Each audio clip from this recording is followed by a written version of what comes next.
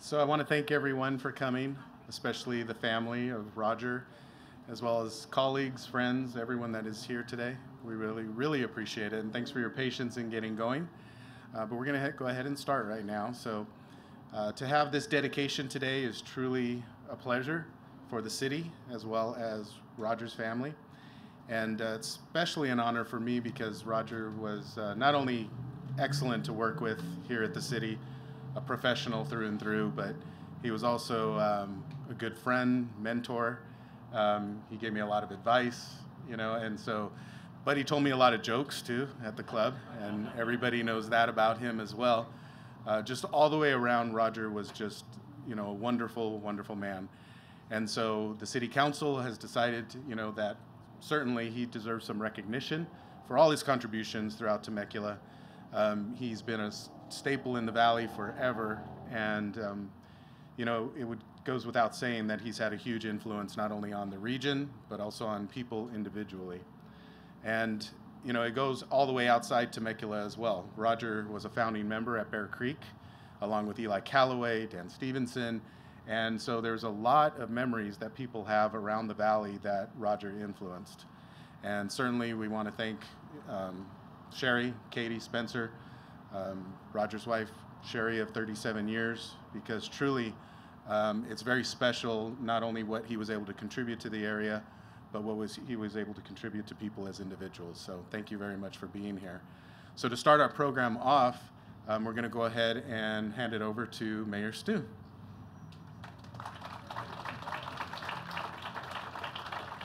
So I'm going to keep it real short because I didn't actually know Roger. I can't believe I didn't run into him, though. I've been here 33 years, so as I saw a picture of him, Tony, I didn't realize Tony was his nephew, so Tony Berardino. It's brother-in-law, yeah, not nephew. And it kind of tells a story of Temecula, that how back then everybody kind of married each other and they're all cousins, and so. So anyways, thank you all for being here. And we did want to, Roger truly was one of the founding members of this whole community, so we wanted to honor him. So in honor of him, thank you. So thank you for being here.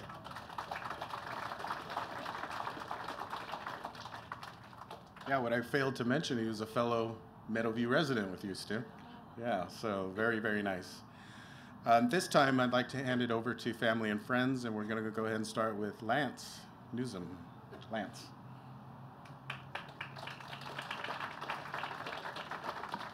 Well, thank you very much. It's an honor for me to say a few words about Roger. For those of you who don't know me, I was Roger's pastor for several years, and his confessions were quite lively. But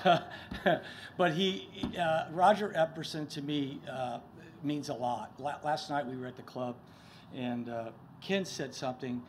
He was talking to somebody new, and he just turned to the group and said, "How do you describe Roger?" That was what he said. And I took those words, how would I describe Roger to people? And I said, the first thing I'd say is Roger's a funny guy. He's funny, quick-witted. He would say things that nobody else would think of. He'd stand there and chuckle while you're on the ground dying laughing at what he just said. Amazing. He loved a joke, right? Every day. I miss those jokes. I miss them. You had to be careful who you opened up around so that people couldn't see what it was, but it was hysterical. It got to the point where at night, I'd be sitting there going through, and I'd read something and start dying laughing, and my wife would say, "Roger?" And I go, "Yeah, Roger." And so he was funny, and he was fun to be around. So for how many years, 5 of us every Saturday morning played golf together. And I'll tell you, no matter how hard that week was, when you showed up to tee off with Roger, you knew it was going to be fun because he made it fun. I'll remind you of one thing that he would do. Roger was a good golfer, but he couldn't get out of a sand trap very well. And once he got in the sand trap, we knew this was going to be an experience. And so 1, 2, 3, sand's going everywhere, the ball's still in there. And he'd do this thing, and I'll back up, but those of you who play golf with Roger know, he'd finally get it out, and he'd do this little, just like that. And everybody would just crack up laughing. But Roger was so much fun to be with, and no matter how hard a week I had, I knew when I got there Saturday and Roger was there, it was going to be a fun time. So he's funny, he was fun to be with, and to me, the bottom line for Roger, he was the real deal. And what I mean by that is, you know, some people will come up to you and say, hey, how's it going? And it's just their way to get a conversation going. When Roger would say, hey, how's it going? How are you doing? He meant that. He would want to know, how's my wife? How's my son? How's my daughter?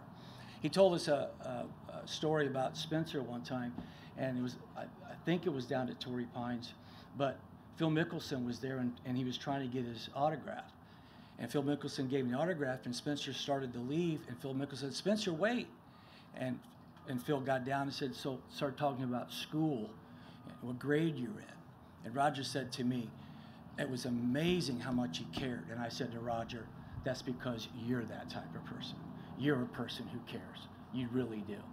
And so that made Roger just a special guy for me. He was fun, he was funny, he was fun to be around, but he was the real deal. In the book of Ecclesiastes, it says this, woe to the one who when they fall, they're alone. But blessed are the one that has somebody when they fall, they have somebody to pick them up. Roger was that person. If you were going through something, if it was a hard time, he was there to pick you up. Love Roger, and I couldn't say this when I did the funeral, but FMTT for eternity, and I love him. I think who's next? Right now, Neil's coming up. This is Roger's business partner for many, many, many years. So Neil, it's all yours, buddy.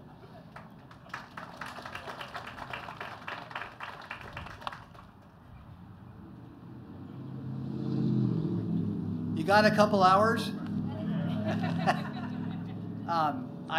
I want to first thank the Epperson family that Roger and I got to have a part of each other's life. And I'm grateful for the Epperson family. I'm grateful for this friendship. It's still strong and will always be strong.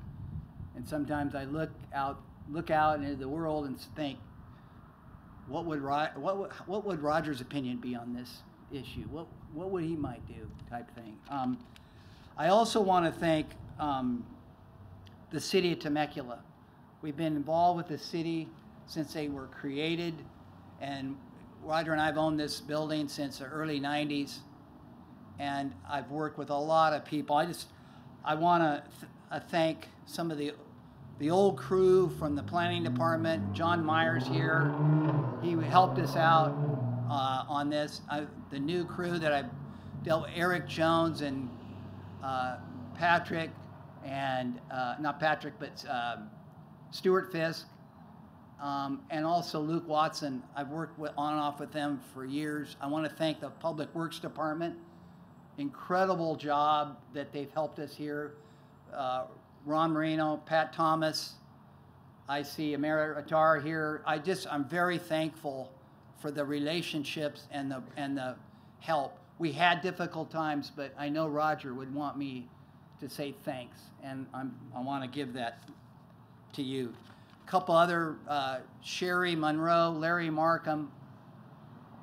Like one of Larry's comments was, what did you do now, Neil? What'd you mess up now? It was always, he would give it to me, and a lot of old friends of Roger's here. But the thing I want to say too is, Roger was about stories.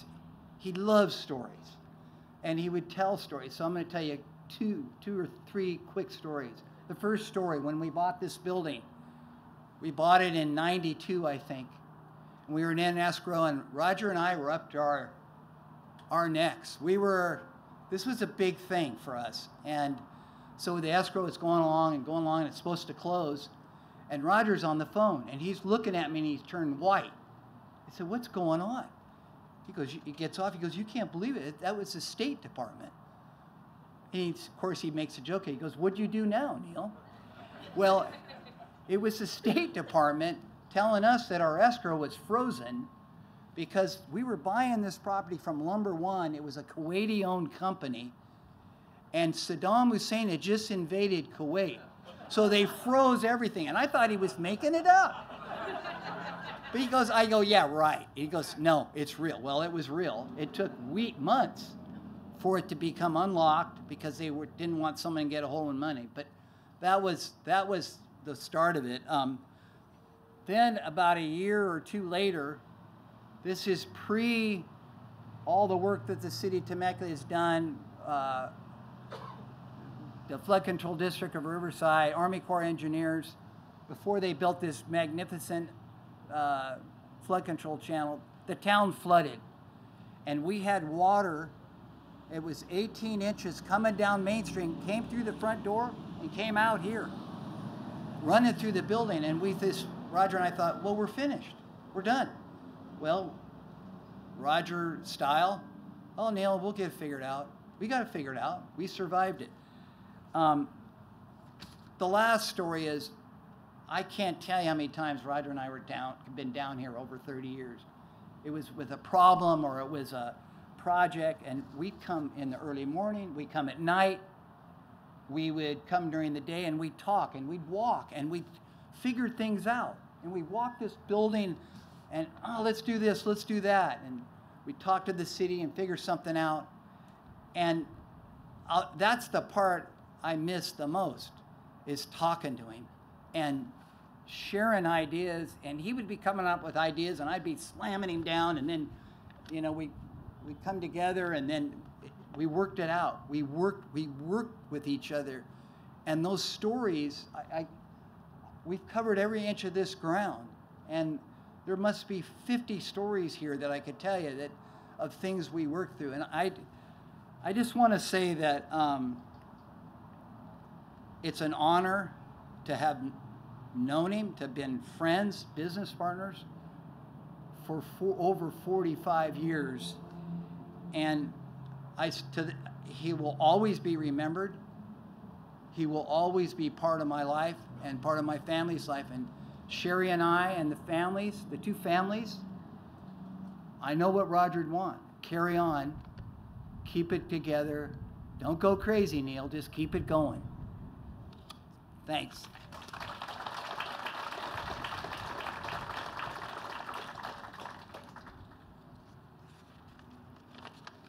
Good morning. I'm Roger's daughter, Katie. I wanted to thank Neil for sharing what only scratches the surface of the many stories of he and my dad's experiences together. And I urge you all to pester Neil for the stories that he decided not to share today. Those are the really fun ones. On behalf of my mom, Sherry, my brother, Spencer, and the entire Epperson family, including my grandmother, who is still on her way, Bobby Epperson, Roger's mother, who turned 100 years old this April, and who generously volunteered to close the ceremony with an interpretive dance. Hopefully she gets here in time. On behalf of us all, I want to express our sincerest gratitude to the city of Temecula for this incredible honor in allowing my dad's legacy to live on in the heart of Temecula.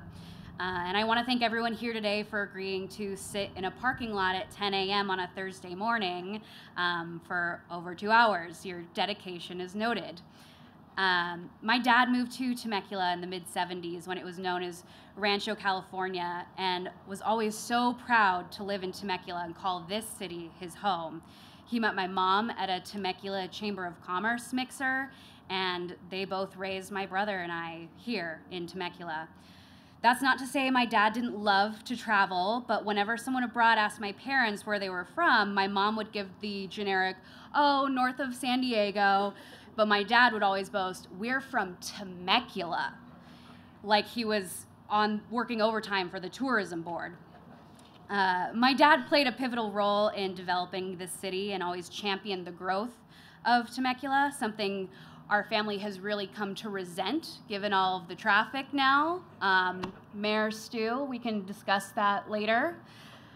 On Friday and Saturday nights growing up, my dad and I would hop in the car and we'd drive through Old Town on Front Street. It was probably at least once or twice a month. We'd hop in the car and drive down Front Street and look at how alive it was with the music and the lights. And my dad used to call this ritual checking the investments.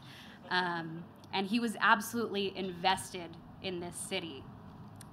In the spirit of telling stories, I'll end on a quick story about a man from Temecula. If you've lived here long enough, you'll probably know who I'm talking about. There was a man named Animal who was a homeless man who lived in Temecula. And he was a part of our community for years and would wash windows and do odd jobs in the community. I read somewhere that volunteers would sometimes buy him a ticket to go see his mom in South Carolina, but he would always come back to Temecula and work these odd jobs and see the good people of Temecula. And my dad always admired and respected Animal and for his kindness and generosity. And when Animal passed away, I found out years later that my dad and Neil paid for his burial to honor this humble fixture of Old Town, something they didn't share widely. Temecula is a community made up of all walks of life. The more the city grows, the more color is added to the fabric of our community. And I implore the great people of Temecula to live by the golden rule that my father so often did, and to have love and respect for your neighbors, no matter their walk of life, because we're all invested in this city and this community, and that is my father's legacy. Thank you so much.